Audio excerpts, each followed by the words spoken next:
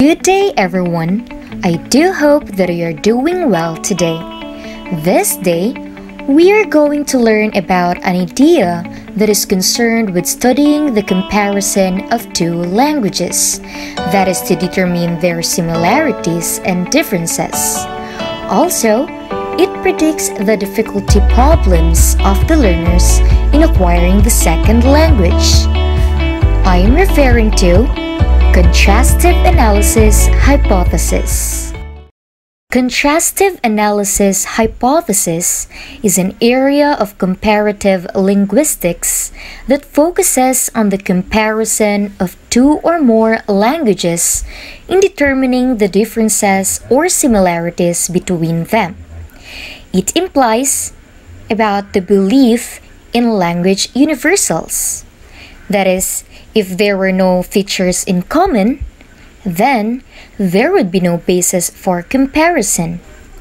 Furthermore, it highlights the similarities and differences of the first language and the second language. It also seeks to predict and explain the second language learners' difficulty problems. A pioneer scholar, Roberto Lado, presented the Contrastive Analysis Hypothesis in his book Linguistic Across Cultures in year 1957.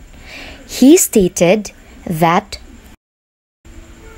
we can predict and describe the patterns that will cause difficulty in learning and those that will not cause difficulty by comparing systematically the language and culture to be learned with the native language and culture of the students. This means that through systematic comparison of a language and culture of the target language and the language and culture of its native language, then we can predict and explain the patterns that causes the difficulty of learning the second language and those that will not cause. There are three claims that govern the contrastive analysis hypothesis. These are the three versions: the strong version, the weak version, and the moderate version. Rooted in behaviorism and structuralist approaches, the interference of the first language system with the second language system is the main barrier to the second language acquisition, resulting to difficulty in learning the second language. To get along with our discussion, let us define first what is a language interference. It refers to the effect of a language learner's first language on their production of the language that they are learning or their target language. The effect can be in any aspect of language. This can be in the grammar, vocabulary, accent, spelling, and so on. This further presents the idea of positive and negative transfer. When the influence of the native language differs from the use of a target language, then we can say that negative transfer or interference happens. On the other hand, when the influence of the native language leads to immediate acquisition of the target language because it has similarities, then we are talking about positive transfer, or what we call as facilitation. This is supported by Banathy, Traeger, and Weddell 1966 that says the change that has to take place in the language behavior of foreign language student can be equated to the differences between the structure of the student's native language and culture and that of the target language and culture. The strong version can be summarized as this: the difference of the first and second language is due to the interference of the first language and the second language that results to the difficulty in learning the second language. According to Whitnam 1970, these are the procedures in predicting language difficulty: description, selection, contrast, and prediction. In description, we describe the two languages which is most likely the native language and the second language. Next is the selection. We select items or structures which do not exist in L1 and exist in L2, and vice versa. Moving on, we have contrast, in which we contrast those items which we have previously selected. The last step is prediction, in which we predict what will be difficult and what is not. Clifford Prater 1967 encapsulate the essence of the grammatical hierarchy, in which it was coined out by Stockwell, Brown, and Martin 1965 in their hierarchy of difficulty. This is through categorizing difficulty into 6 categories. It was applicable to both grammatical and phonological features of the language. Let us observe this table from the internet source, having these categories and their respective description and examples. First is the level 0 or transfer. This is the level where there is no difference or contrast between two languages. The learner can simply transfer sound, structure, or lexical item from the native language to the target language. Say, for example, mortal in English is also the same in Spanish. The next one is level 1, the coalescence. The coalescence of the two items in the native language become into essentially one item in the target language, or it converged. Say, for example, the possessives require gender distinction, which is his or her, and in Spanish, they do not, or they use su. The level 2 is what we called under differentiation. An item in the language or the native language is absent in the target language. The learner must avoid that item. Example, adjectives in Spanish require gender, that is alto or alta.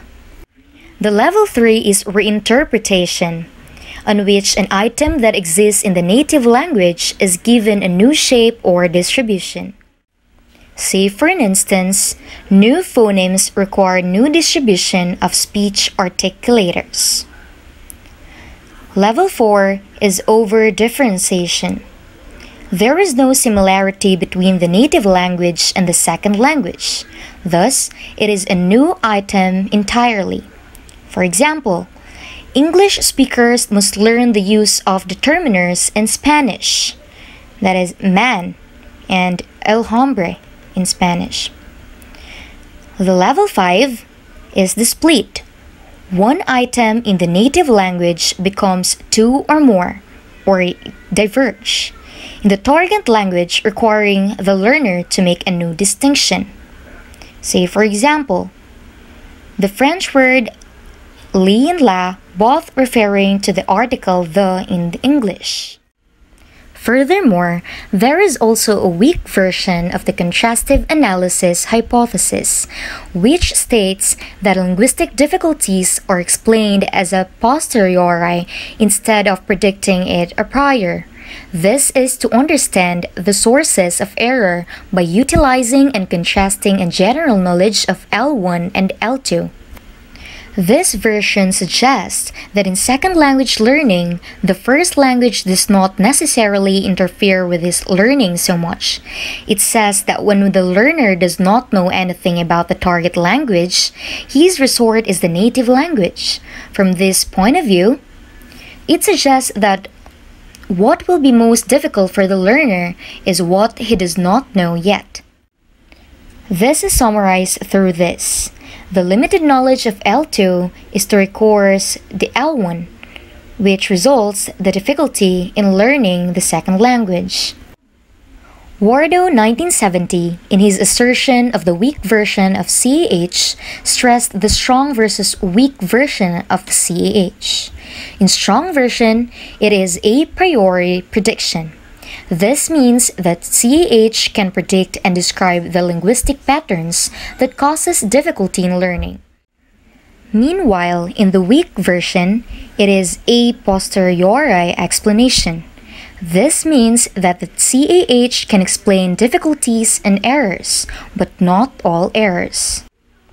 Lastly, we have this moderate version or subtle differences of the CAH according to Zeoseni 2006. In this model, rather than causing difficulty, the difference of L1 and L2 items are more likely to be noticed and categorized. This perspective is based on the principle of stimulus generalization, in which it states that the more similar two stimuli are, the more likely a person is to respond to them as if they were the same stimulus. Thus, when the learner is faced with such condition, he may generalize a response learned to one stimulus. This is in return could create confusion on the side of the learner. The moderate version of CA was based on the study of spelling errors. Zeoseni 2006 believes that for learners of English as a second language, English spelling proved to be more difficult for people whose native language used a Roman script, for example, French or Spanish, than for those whose native language used a non-Roman script, such as Arabic or Japanese. Furthermore, according to Oller and Zeoseni 1970, the categorization of abstract and concrete patterns according to their perceived similarities and differences is the basis for learning. Therefore, wherever patterns are minimally distinct in form or meaning in one or more systems, confusion may result. In contrast, if patterns are functionally equivalent in a system, correct generalization may occur. This suggests that the most difficult part is learning the sounds, sequences, and meanings, where the most subtle distinctions are required either between the target and native language or within the target language. Nevertheless, there is a criticism of CAH. These are the shortcomings of contrastive methods. First, it is an oversimplified process. There is also no exact distinction among categories, and there are problems in verifiability of difficulty level predictions. Amidst this criticism, contrastive analysis hypothesis is still a useful tool in its goal for effective second language learning and teaching. I do hope that you have inculcated something in this discussion. Thank you so much!